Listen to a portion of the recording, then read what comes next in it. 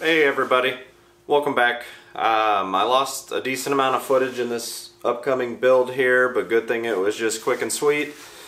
I'm going to try to give you the Cliff Notes version real quick of what you're about to watch, and then if you have any other questions, just put them down in the comments below and I'll get back to you on that.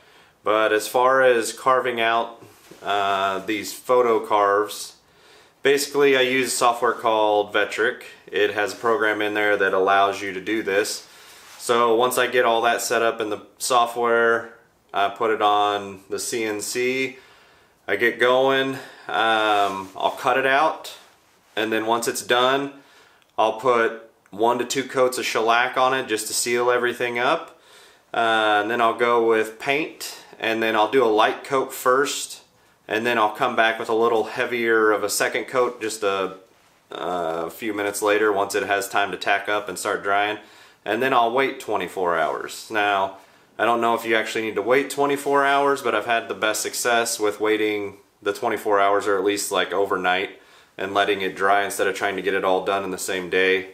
When I tried to rush some stuff, even in the Texas heat, it still kind of got gunky and gooey and wasn't fully dried and didn't look as good. So I just plan to leave it for 24 hours or at least overnight, and then I'll get back to it.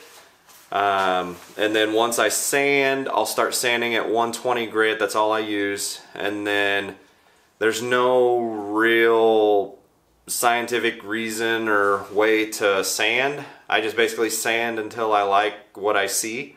You can sand too much, you'll start sanding away the lines, but as long as you watch it, sand it a little bit, and then put it 10 feet away from you, and you'll kind of get the overall picture of how it's looking. Then you kind of have an idea of where to go sand some more if there's some darker spots or lighter spots to stay away from.